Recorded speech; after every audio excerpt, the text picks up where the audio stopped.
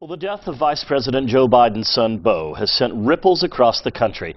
Just last year, he was planning on running for governor of Delaware. Now he's lost his battle with brain cancer. San Diego 6's Gary Beau spoke to one of Beau Biden's classmates from high school who lives right here in San Diego. He's live in the newsroom with more. Gary? Brooke and John, Beau Biden's political roots go back to when he was in high school. That's when he was running against his buddy for class president, and he now lives here in San Diego. Our senior year at Archmere Academy High School.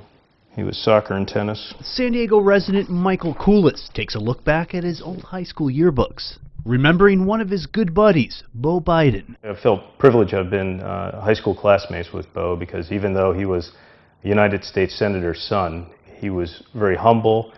He treated everyone as an equal. From sports to student government in high school, Beau was a class act. Beau was really friends with everyone in school, and we played different sports, but it was a very small high school. I'm Beau Biden, and Joe Biden is my dad. Beau Biden was the oldest son of now Vice President Joe Biden. Following in his father's footsteps, he entered public service after attending law school. He became federal prosecutor and then Delaware Attorney General. Throughout his life, he remained close to his father. I went out Saturday night with my wife to a family, parent-teacher kind of thing on Saturday night, and my mom and dad babysat.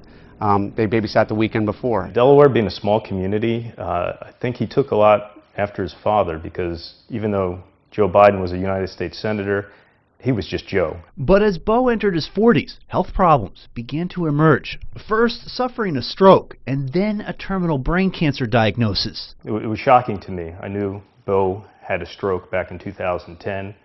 I thought it was an isolated incident. The Biden family moved forward, keeping Beau's cancer out of the media spotlight, continuing to focus on his run for governor while battling the disease to the very end. Beau Biden lost his battle with cancer Saturday night. He was 46. He was the one that the family looked to carry on the legacy, and I can't even begin to imagine the pain that his father feels and the loss of this. Now, Beau Biden will be laid to rest this week in Delaware, but the exact date has yet to be announced. Reporting live in the newsroom, I'm Gary Beau, San Diego 6 News.